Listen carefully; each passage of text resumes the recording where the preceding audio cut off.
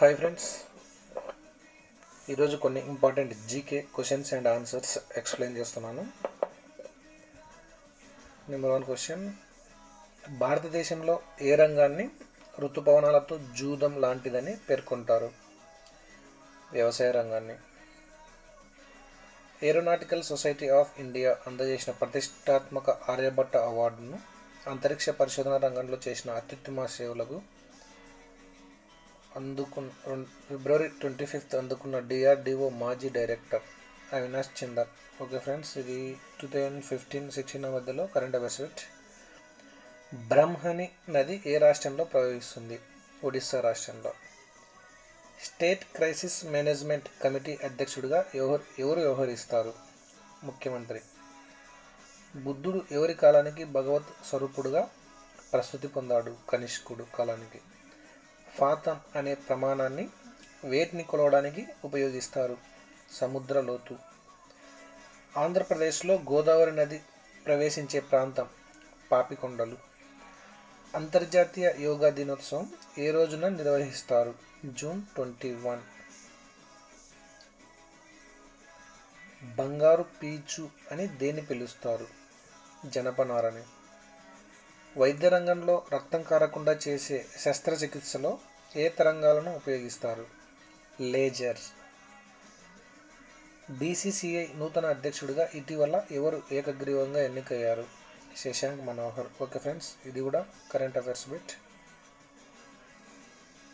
గోదావరి నది జన్మస్థానం ఏది? నాసికా త్రయంబకం. 2011 జనాభా లెక్కల ప్రకారం స్త్రీల అక్షరాస్యత శాతం అధికంగా ఉన్న రాష్ట్రం ఏది? కేరళ. కాలాశోకుడి తండ్రి శిశునాగుడు. ఖమ్మం జిల్లాలోని పాపికొండలు కింది వాటిలో వేటికి సంబంధించినవి? తూర్పు కనుమలు. బుద్ధుడి స్మారక చిహ్న స్తూపం ఎక్కడ ఏర్పాటు చేశాడు? బుద్ధుడి జీవితంతో సంబంధం ఉన్న స్థలాల వద్ద. ఏ ఇండియా గవర్నర్ జనరల్ భారతదేశంలో ఉన్నత విద్యా మాధ్యమాన్ని ఇంగ్లీషుగా మార్చాడు? Lord Bentinck. స్వతంత్ర కాకతీయ రాజ్య స్థాపకుడు రుద్రదేవుడు. గమన నియమాలను ఎవరు ప్రతిపాదించారు? న్యూటన్. ప్రపంచ నీటి దినోత్సవాన్ని ఏ రోజున నిర్వహిస్తారు? మార్చి 22. మువ్వ గోపాల పదాలను రచించిన ప్రముఖ పదకర్త క్షేత్రయ్య. దేహ నిర్మాణాలుగా వేటిని పరిగణిస్తారు? మాంసకృతులు. సశస్త్ర సీమ బల్ తొలి మహిళా డైరెక్టర్ జనరల్గా ఎవరు నియమితులయ్యారు? అర్చనా రామసుందరం. నైరుతి ఋతుపవనాలు ఆంధ్రప్రదేశ్లో ఎప్పుడు ప్రవేశిస్తాయి? జూన్ 2nd వీక్లో. సునామీలు ఎక్కువగా సంభవించే అవకాశం ఉన్న సముద్రం పసిఫిక్ మహాసముద్రం. క్రీస్తు పూర్వం 6వ శతాబ్దానికి చెందిన ఓడరేవులు బరుకచ్చం, సోపారా. భారతదేశంలో వరదల నిర్వహణకు ఒక నమూనా బిల్లును తయారు చేయాలని కేంద్ర ప్రభుత్వం ఏ కమిషన్కు సూచించింది? కేంద్ర జల కమిషన్కి. కింది వాటిలో ఏ మండలాన్ని ఆంధ్ర ప్రాంతంలో పాక్షికంగా విలీనం చేశారు? Bhadrachalam.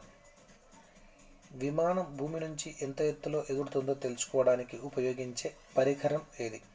Altimeter. 1981లో national news print కర్మాగారాన్ని ఏ ప్రాంతంలో ఏర్పాటు చేశారు? నేపానగర్లో. వాతావరణ పీడనాన్ని కొలవడానికి ఉపయోగించే సాధనం భారమితి. అంతర్జాతీయ వృద్ధుల దినోత్సవాన్ని ఏ రోజున నిర్వహిస్తారు? అక్టోబర్ 1. ఇటీవల దేశంలోనే తొలిసారిగా ఏ రాష్ట్రంలోని కుంటికోట్ భవనంపై సౌర విద్యుత్ ప్లాంట్ను ఏర్పాటు చేశారు? జార్ఖండ్లో. కింది జిల్లాల్లో ఏ జిల్లాకు ఒడిస్సాతో సరిహద్దు లేదు? పశ్చిమ గోదావరి. సహజ వాయువు లేదా గోబర్ గ్యాస్లో ఉండే ప్రధాన వాయువు మీథేన్. దక్షిణ భారతదేశ ధాన్యాగారం గ్రానరీ ఆఫ్ ది సౌత్ ఇండియాని ఏ రాష్ట్రాన్ని పిలుస్తారు? ఆంధ్రప్రదేశ్. బ్యాక్లైన్ అనే పదం ఏ క్రీడకు సంబంధించింది? కబడ్డీ. భారత స్వాతంత్రానంతరం రెండో అంతర్జాతీయ యుద్ధ నౌకల సమీక్ష ఫిబ్రవరి 2016లో విశాఖపట్నంలో జరిగింది.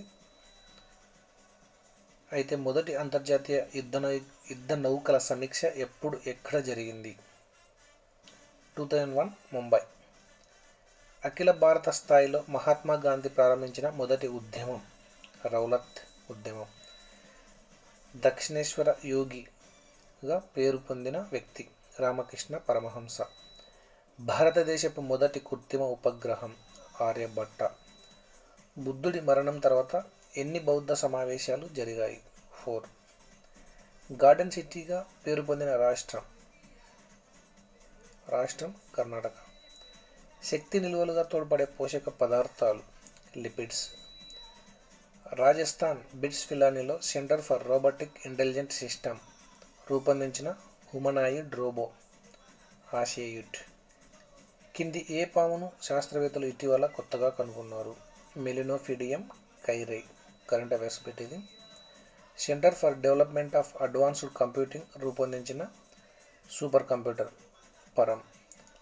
ఆర్య అనే పదం ఋగ్వేదంలో ఎన్నిసార్లు కనిపిస్తుంది? 88 టైమ్స్. ఇంటర్పోల్ ప్రధాన కార్యాలయం ఎక్కడ ఉంది? లయోన్స్, ఫ్రాన్స్. మానవ శరీరంలో పొడవైన కణం ఏది? నాడీ కణం. వాస్కోడి గామా కాలికట్కు చేరిన రోజు 1498 మే 27. అతిపెద్ద భూచర క్షీరదం ఆఫ్రికా ఏనుగు. గ్లోబల్ ఆయుర్వేదిక్ ఫెస్టివల్ 2016 ఫిబ్రవరి 2న ఏ రాష్ట్రంలో జరిగింది? కేరళలో. టిటక అంటే జల్లెడ. జైనమత స్థాపకుడు వృషభనాథుడు. Okay friends.